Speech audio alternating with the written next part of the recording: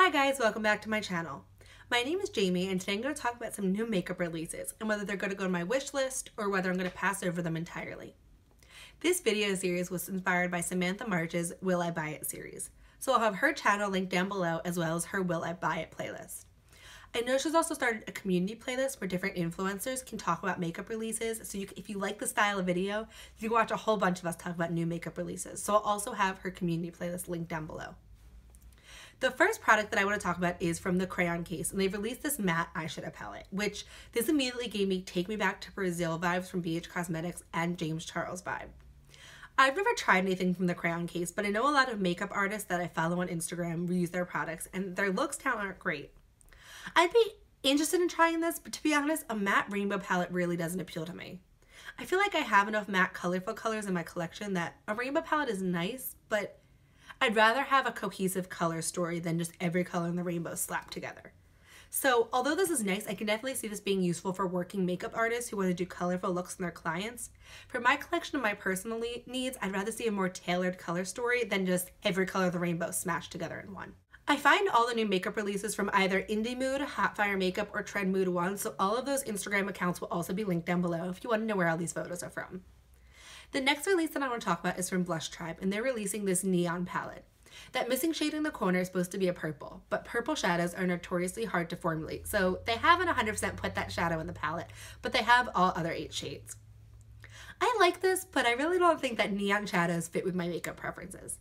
I like colorful looks. I'm wearing an all purple look today, but it's a little bit more toned down and not as bright and vibrant. I could definitely see this palette having a great place in the market because I know colorful shadows are so in, and there are people that totally want to wear bright colorful looks, and this would be the perfect matte palette to pair with some of their shimmers. But for me, I'm not really checking for this, but I think it's creative and I think it would be in addition to Blush Tribe's already existing eyeshadow palette collection. A Blush Tribe palette that I am interested in trying is their pastel palette. First of all, the outside packaging of this is absolutely stunning, but more importantly, I love the colors inside. As opposed to the neon palette, I could really see myself getting used out of some pastels because I like colorful looks that are a little bit more toned down. And I feel like pastels could definitely be used on an everyday basis. Those pinks, oranges, and yellows are something I could totally use and pair with like neutral eye looks just to give them a little bit more color. I would want to see reviews on this first because I know pastel shadows can be kind of hard to formulate.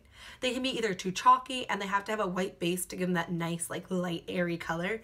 So I think if other influencers reviewed this palette positively, I would definitely add it to my wish list. Blush Tribe is on my list of 9 brands that I want to try in 2019, so I could definitely see this pastel palette being one of the first releases that I try from them. Another brand that's on my 9 brands to try in 2019 is Menagerie Cosmetics. Makeup Monsters rebranded and is now known as Menagerie Cosmetics, and they have decided to release liquid lipsticks. Makeup Monsters had liquid lipsticks, but it looks like they're completely rebranding and redoing their collection under the Menagerie label. So this is the color story that they're releasing for their liquid lipsticks, and I love them. The nudes and the purples are really calling me in, and love to be able to try their formulas because I love liquid lipsticks. I feel like I'm one of the last people in 2019 that really loves liquid lipsticks, so I'd be checking to see how this formula is. If I purchase a palette from Menagerie Cosmetics, which I mentioned that I'm eyeing their Whale Song palette, I think I would 100% throw a liquid lipstick or 2 in my cart. So this release hasn't really been fully announced yet, but Kylie Cosmetics is coming out with more bronzers, highlighters, and blushes. I have to say, I like Kylie. I have some of her lip kits and I enjoy them. I think they're good quality. They're not my favorite, but I don't think they're the worst by any means. But now that Kylie's in Ulta, I feel like her stuff is more accessible because if it ends up that you hate her formula, you can return it. If you love her formula, you can just drive to the store and buy it instead of paying for that shipping and waiting for all of that hassle. I think if these products come into Ulta, I would swatch them and see if I wanted them because I don't think Kylie Cosmetics online allows for returns. So if I bought like a color that didn't match me or if I decided the formula didn't really work with me, I'd kind of be stuck with this product. So having the luxury of having Kylie in stores would definitely make me more inclined to try these because I know I'd be able to return them if they didn't work out for me.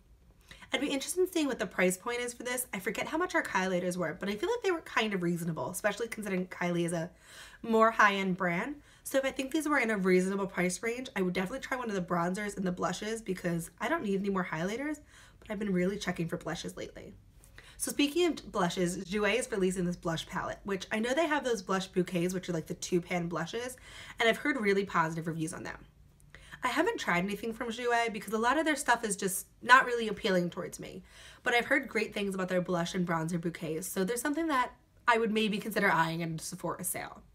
But this blush book really calls to me because it has so many shades. I feel like I don't need to buy any more blushes after I bought this. It has 6 pans. From what I've heard, their face formula is great, and I know a lot of influencers have codes with Jouer, so I could even get a discount, but now there's Sephora, I could wait for a VIB sale. The price for this palette has not been released yet, so I am hesitant to see how much it is because I think the blush bouquets are like $18 to $20 something, so I can only imagine this be a $50 blush book, which is extremely pricey for blushes. So I'm gonna hold off for a little bit and keep it on my wish list. So I'd be interested in seeing more information on this, more swatches on different skin tones, and definitely interested in seeing how much it's gonna cost me. So Melt Cosmetics is releasing a new eyeshadow stack, and it's like this blue copper one. I don't think they've named it, given a release date or a price yet, but they did release all the shadows.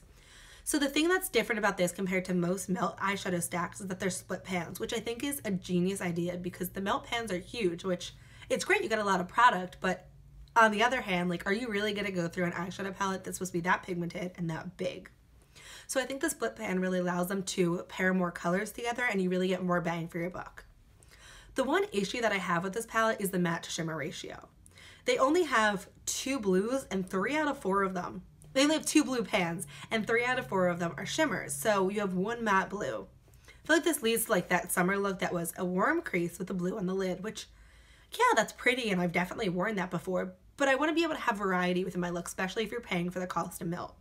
Melt's an indie brand and their prices are definitely up there, but I've heard their prices reflect their quality.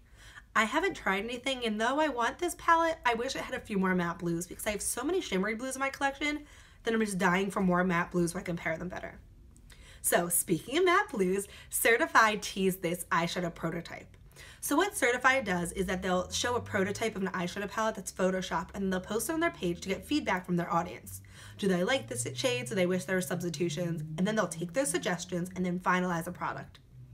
So Trend Mood, I guess, caught wind of this Certified palette and posted it on her page. And I guess a lot of people didn't know that they photoshopped their palettes because there was some harsh feedback. Like, this is totally photoshopped. And it's like, yeah, it says in the caption it is. But if this is anything like their final product, I would 100% buy this. A matte blue and green palette would be such an asset to my collection because I have a lot of blues and greens, but most of them are shimmers or metallics. This palette would allow me to do complete blues and greens looks, plus I could pair it with like other colors and not just limited to a monochromatic look. I feel like a color palette like this is totally missing from the industry because I think that blues and greens are going to be totally on trend for 2019, like purples were on trend for 2018. So I really applaud Certified for jumping the gun with this. My only concern is that people might see how great and how innovative, how great this idea is, that bigger brands might decide to do an all blue and green palette. So I really hope that Certified's ideas don't get stolen. This also gives me a little bit of a flashback to Tarte's April Fool's Icy Betch palette because it's blues and greens, but at least they're executing it. And I really am surprised that Tarte hasn't come out with a blue and green palette because everybody was so disappointed that was an April Fool's joke that they haven't released it for summer, which I was surprised by because they could have been like, oh, people did want that palette, let's release it and like make a joke on our own joke. So another trend that's surprising me by taking off in 2019 is the jelly products. I feel like the first jelly product was the Farsali Jelly Highlighter, and I kind of thought that was so gimmicky that the trend would die, but I am so wrong. So Wet n Wild is releasing these jelly eyeshadows that are going to cost $4.99 a piece, and I'm definitely interested in trying them. I know ColourPop also has their Jelly Much eyeshadows, which I had on my wish list, but the thing about Wet n Wild as opposed to ColourPop is that Wet n Wild is in stores. So I can just go to my local drugstore or to Ulta and pick up one of these shadows and try it instantaneously. Whereas ColourPop, I'd have to place an order online, and then that means I'd have to meet the shipping minimum, and then that means I'd have to buy a bunch of stuff that I didn't need. So I would definitely check for Wet n Wild because I do want to try the jelly products, and I love ColourPop, but because they release so much stuff, I'm so tempted to buy everything that there is no way I could go on their website and buy one jelly shadow. Like, I have no willpower when it comes to that, and I'm totally self-aware. So having the Wet n Wild ones in store, maybe try out like, what is this jelly trend all about? And at $4.99, that's a price point that I'm totally on board with. So a release from another drugstore brand is Milani. Milani had their Conceal and Perfect 2-in-1 foundation, which I know a lot of people liked, but it was very full coverage, and I actually don't think the lightest shade would have worked for my skin tone. They've since released 2-in-1, or the Conceal and Perfect concealers, which, does that defeat the purpose of the foundation? But they released concealers and they've also released foundation sticks. The concealers I might pick up because I can always use a new concealer, especially one from the drugstore, but I'm really interested in the foundation sticks. I know foundation sticks are getting released a lot recently, and I haven't tried one yet, so I feel like Milani would be the first brand to try one from.